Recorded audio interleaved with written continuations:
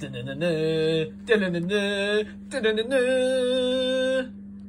TV. How do there, guys, and welcome back to Edgar TV. And I've been recently doing these videos, so like my worst 5 defeats, my top 5 defeats, all these different sorts of things, and people are saying we want more of these, and I think this one's something I've really got to go on. Now, people who watch my live streams, follow me on social media, on Twitter, will probably know that I happened to beat Gary Anderson recently at the Summer Series with 170 finish for the match. Now, the thing about this is Gary has just today said he's not going to the Autumn Series, so I'm not going to be able to repeat that feat. However, I think it's something I'd like to address and something I'd like to go over. Now, at the Summer Series, I played Gary Anderson on the Wednesday, and I just beat Mensah Suljovic in the first round, so I won on the live stream first round against Howard Leitinger, and I won that one. Then I played Mensah Suljovic, and I won that one. Then played Gary Anderson in the board final, and I missed 3 match darts to beat Gary Anderson. Painful feat. Ended up playing him on the last day. Now, this moment made my Twitter explode. It wasn't just that. We also had Jack, the darts referee. He was live at the time, and you can see in a second the reaction in that. He's left the 170, so he's got himself an outside chance. If Gary misses, if Gary doesn't miss, it's irrelevant. Because he only, right, this is it, 170. This is the shot. The 59 wasn't a bad shot. He needed to guarantee himself a go. He's done it! He just pinged out 170. He's done it.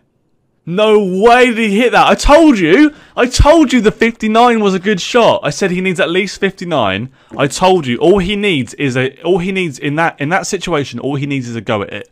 It does not matter what the shot is. He just needs a go. I told you. I bloody told you. The game was really, really good. I'll put the stats down the side here and you can have a look at the game, and it was won with a 170. Now, the thing I want to speak about the most is the reaction. How do you react when you've just turned around a painful defeat from the other day?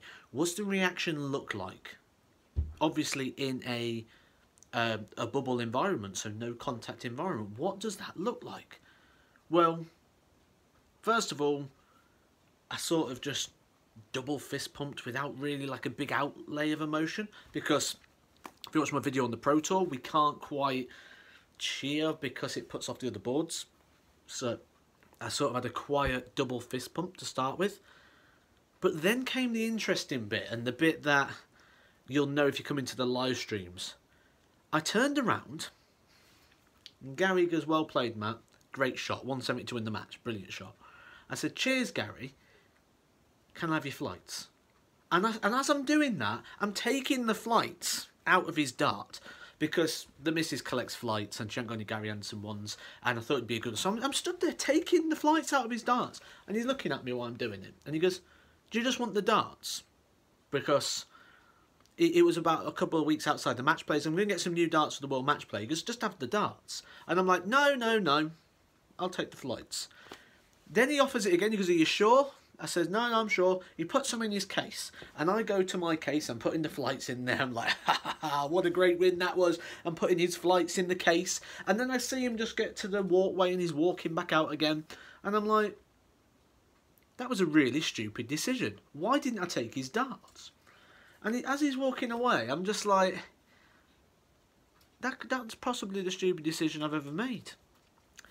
Well, until I then got home and said to the missus, "Hey, guess what? I could have got Gary Anderson's darts." So we got the flights.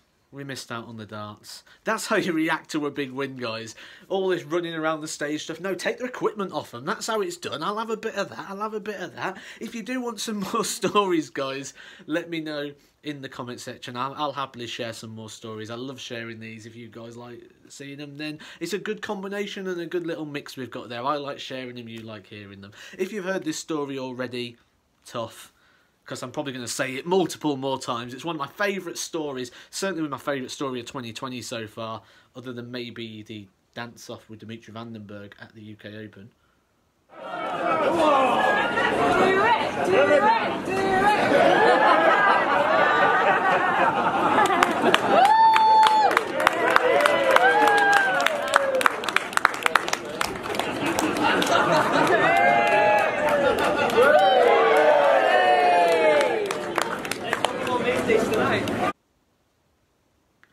if you're new around here, guys, or you haven't already done so, do hit that subscribe button, join the Edgar Nation, stay up to date with all your latest Edgar TV. We'll see you tomorrow for some darts update.